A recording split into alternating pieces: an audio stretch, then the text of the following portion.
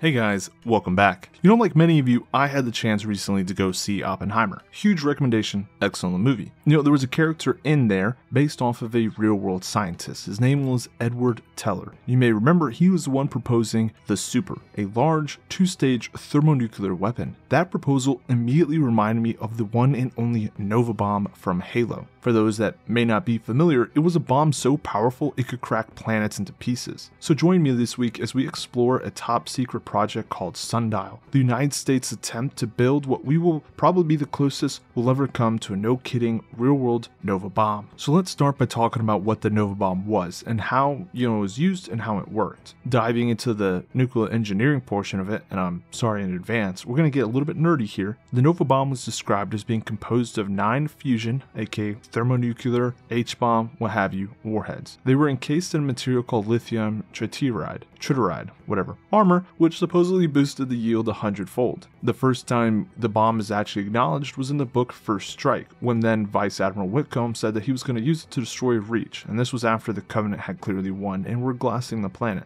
However, after some consideration, instead they purposely allowed one to be captured, and it was later detonated by the Covenant on board one of their ships. Inadvertently, they didn't intentionally, but that, happened in orbit of the planet Joyous Exaltation, and according to the books, I believe this is the Ghost of Onyx now, that led to the destruction of 300 Covenant ships, all life on the nearby planet of Joyous Exaltation, and cracked its local moon into pieces. So you can imagine, pretty explosive, right? Well, it was actually used once more, and it was kind of a tragic circumstance. At the very end of the Human Covenant War, a Spartan team, great team, detonated one on a Sangheli world. Unfortunately though, it came after the Great Schism and a changing of alliances. They unfortunately were running radios black, and they didn't have contact with the outside world, so they didn't realize that their mission had been called off, not at least until it was too late. So how does this all relate to Project Sundial? I mean, what even is that?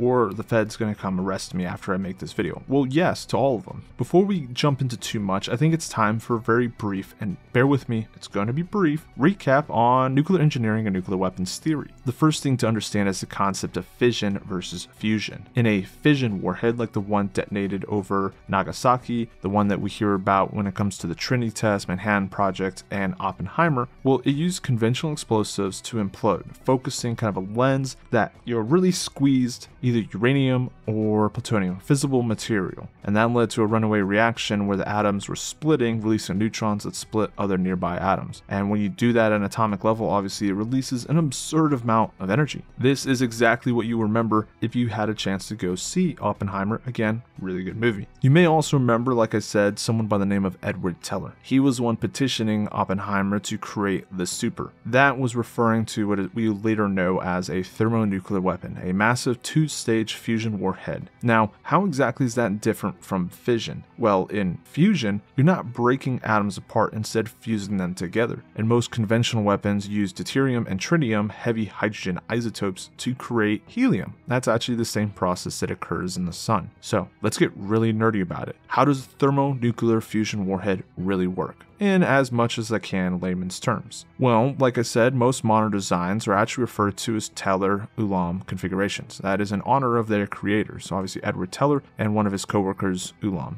It uses a traditional fission explosion to initiate. That's right, you're going to use an atomic bomb as the trigger for an even bigger thermonuclear, hydrogen, H-bomb, what have you. The way it works is that initial fission explosion releases a lot of X-rays and neutrons. In the cases of these thermonuclear warheads are specifically made to reflect the X-rays back inward. That compresses a rod of typically plutonium, and that starts another fission reaction. Now, you may be asking yourself, how does X-ray, which is electromagnetic radiation, apply pressure? Well, light actually does apply pressure, which is weird because you'll probably tell me, well, light doesn't have mass. Maybe it does. I don't know. I'm not a quantum theorist. But when you're making that much of X-rays, in a nuclear explosion, it actually exerts an obscene amount of pressure. And so that initiates, like I said, another fission reaction of that plutonium material. Well, inside of that plutonium rod, you have something called lithium deuteride. that actually causes itself to undergo fission as well. And so the lithium splits and tritium, again, one of the heavy hydrogen isotopes, breaks off. That, alongside free deuterium, then becomes, very highly compressed, extremely hot, and it starts to fuse together, creating helium. And the reason that works is a lot of forces. You have Coulomb's force, which is like atoms trying to repel each other, especially very tiny ones like hydrogen. Obviously very simple, one proton and one neutron, sometimes extras, especially when we talk about these heavy hydrogen isotopes. And then you also have the strong force, which is what,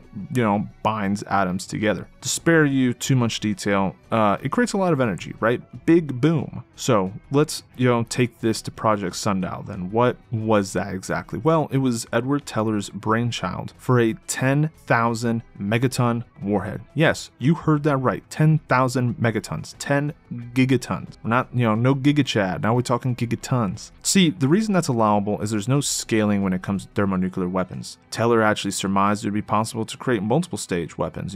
Contemporary weapons are 2-stage, at least in the United States, fission then fusion. Well, you could always use 3 stages, fission, fusion, and then you actually initiate that onto a much larger fusion reaction. That's actually how the Soviet Union was able to scale a weapon to create the Tsar Bomba. Tested at 50 megatons, but theoretically, that same design would have actually exploded at 100. But like I said, there's no scaling. So in Teller's design, a 1,000 megaton fusion warhead itself, probably a multi-stage system, would be used to ignite Sundial. The concept is relatively simple. More stages, more boom. You can more or less scale the energy as much as you want. The bigger the explosion, obviously the more you can compress of lithium and create more helium through fusion, creating a bigger explosion. Now, when Teller told his fellow scientists, obviously the actual contents of their discussions are highly classified even in the 1950s. Some were horrified, and some were just dumbfounded as to why. A 10 megaton warhead on a missile is more than effective to destroy strategic targets. What could you possibly need a 10 gigaton warhead for? Especially if you run the math, a weapon that large, detonated 28 miles above the surface, effectively halfway to space, would set fire to a portion of the Earth as large as this nation of France. I mean, that's a lot of people you would be killing indiscriminately. Not just that, but the environmental catastrophe you'd cause and all sorts of horrific consequences. But you might be asking, Cabezon, that's not much of a planet cracker. You're just burning the French. And I imagine some of you probably think that's a good thing. Well, yes, not just obviously the French, but it's not a planet cracker. And that's because the energy to do so is absurd. And well, it's well outside the capability of us, the UNSC, and most likely the Covenant. Unfortunately, the Nova's effects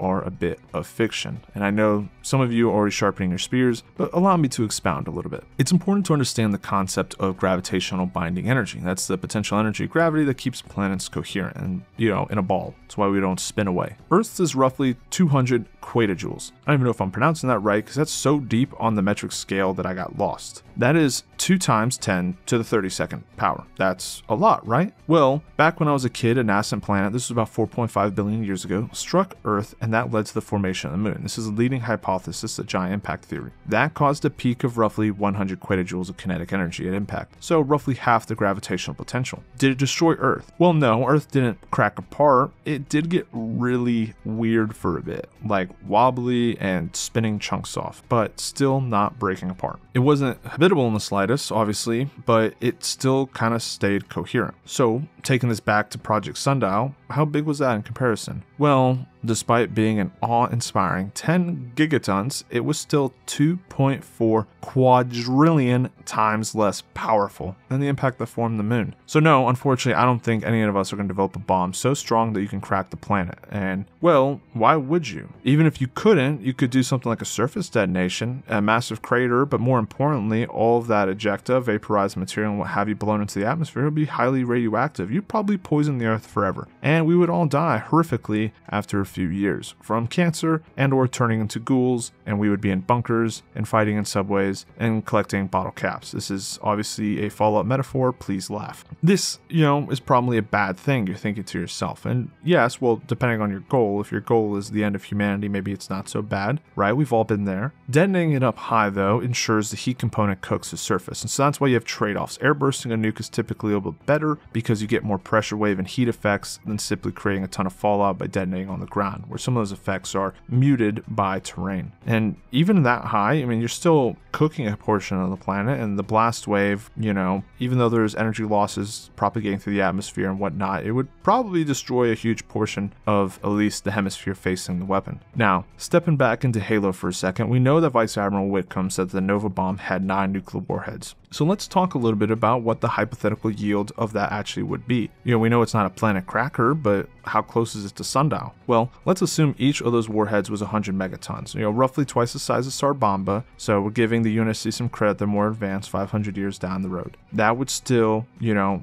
Whitcomb said it was a 100-fold increased yield. So 9 munitions, 100-fold increase, that's roughly 90 gigatons, so 9 times as strong as Project Sundial. Not exactly capable of destroying a planet, but plenty more enough to destroy a fleet in orbit, especially because the Covenant loved to space up tightly, incinerate, you know, a massive portion of a planet, or, you know, like I said, surface detonation, poisoning it forever, too radioactive for life. Still meeting, right, his intent of destroying Reach and or destroying a fleet.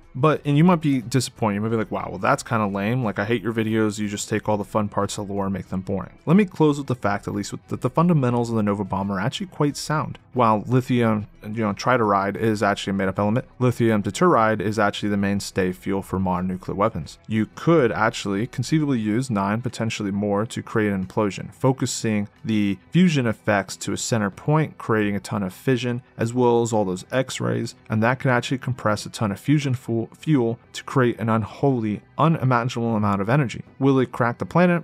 Probably not. Will it kill about everything on the surface and make it too toxic to survive? Well, yeah, and at the end of the day, that's kind of the intent, right, of the Nova bomb. Well, I hope you guys enjoyed this video, and thanks for joining. If you're not subscribed to the channel, consider doing so. I make videos like this exploring some of the realistic and or weird aspects of Halo, and maybe you'll enjoy it. I try not to go too deep into the science for today's video, mostly because I don't want to bore y'all, and also because I don't want the feds to show up at my house and disappear me to a black site somewhere. If I don't go missing, be assured I'll be around next week, and in the meantime, be safe and take care.